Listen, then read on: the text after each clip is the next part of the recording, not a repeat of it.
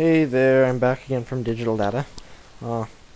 As promised in my last video, I am doing a how to read and write hexadecimal now.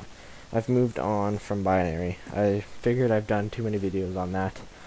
And, well, if you still can't understand it, I'm sure you can find online tutorials that explain it better.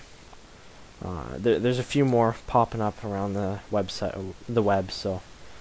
But main purpose of me doing all these random videos of how to read and write these different languages is because at the time when I was learning it, I really couldn't find a lot of help learning it, so I sort of had to teach myself.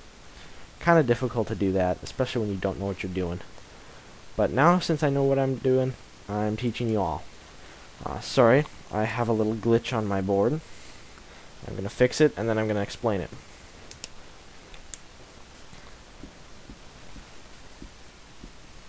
Alright, so, anyways, continuing on. First off, I'm going to explain the list over here. What this list is just like in binary, you have your ASCII chart. Again, we're going to be using the ASCII chart, but I'm not going to write it down. I'm assuming you guys are all a bunch of educated adults or children or kids or teenagers, whoever's watching this video. I'm assuming you know how to use Google. You can just type in ASCII, A-S-C-I-I, and you'll find a pretty lovely chart on there. Anyways, I have you starting up here. 1 is equal to 1, 2 is equal to 2, 3 is 3, 4 is 4, 5 is 5, 6 is 6, and so on up to 9. Now, why 9?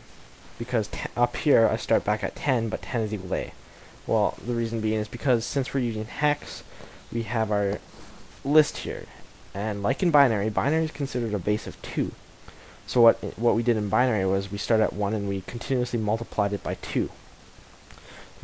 But now that would go 1, 2, 4, 6, or 4, 8, 16, 32, 64, 128, 256. Now that was really long. What I love about hex is you only got 4 numbers to really deal with. Because it's a base of 16. Hex is a base of 16. And that's why we go up to here. Because in hex, simple way of putting it, in hex you can use pretty much up to 15 characters. 1 to 9, A to F. In binary you can only use 2, zeros and ones, and that's why we consider this base as 16.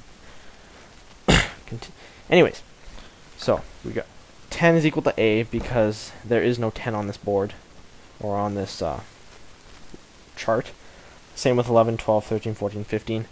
But that's why we don't put 16 is equal to G, because we have 16 up here.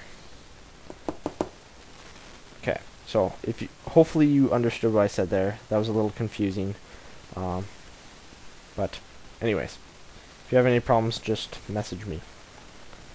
So say, for example, I wanted to convert the lowercase a. Going very simple here, just to show you guys how hex works. A. Now, again, hopefully you opened up an ASCII chart.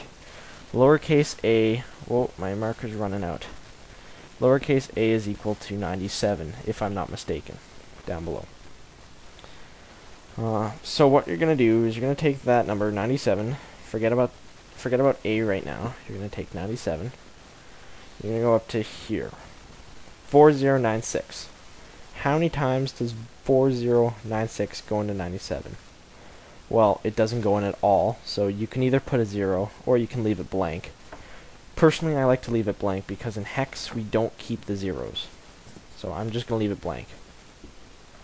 There we go. That looks much better. Anyways, so it doesn't go in. I'm going to move down to 256 now. How many times does 256 go into 97? Again, it doesn't go in.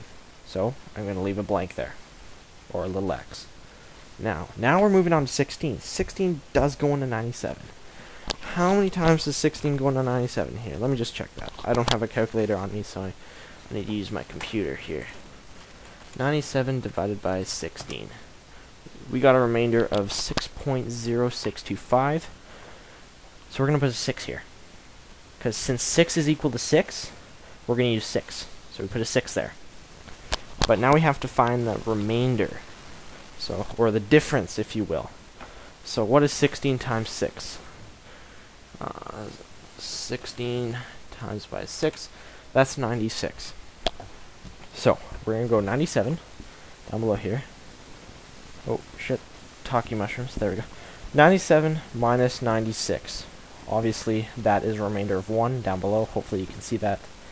If not, I'm telling you it's a remainder of 1. So now you're going to move back here and you're going to look here. How many times does 1 go into 1? Goes in once. Since 1 is equal to 1, you're going to put a 1 there. And that's pretty much your number in the hex. Lowercase a is equal to 61. Not in ASCII, remember that. A is equal to 61 in hex. In ASCII it's 97. But that's pretty much how you do hex. It's a lot simpler. It's a lot easier on the eyes, and it's a lot easier to read. And I think that's sort of why they created hexadecimal in the case of binary, because binary on computers, it does take up a lot of space, since you have like 9, 10, 11 characters in binary, just like symbolizing one letter. 97 is like, 97, which is equal to lowercase a. It's like 001110010, something like that. But in hex, a is only equal to 61. How much easier is that to read? But anyways, I think that's why they substituted hex instead of binary. I could be wrong. Again, that's my opinion.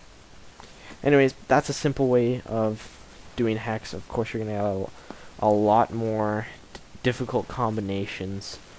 Say you want to spell out the word cat or dog or fence. I don't know. But there's how you do it. Hope you learned. If not, post a reply. If I get enough replies, I'll redo the video in more detail. I don't know how much further I can get into detail, but anyways, YouTubers, you guys have a good night.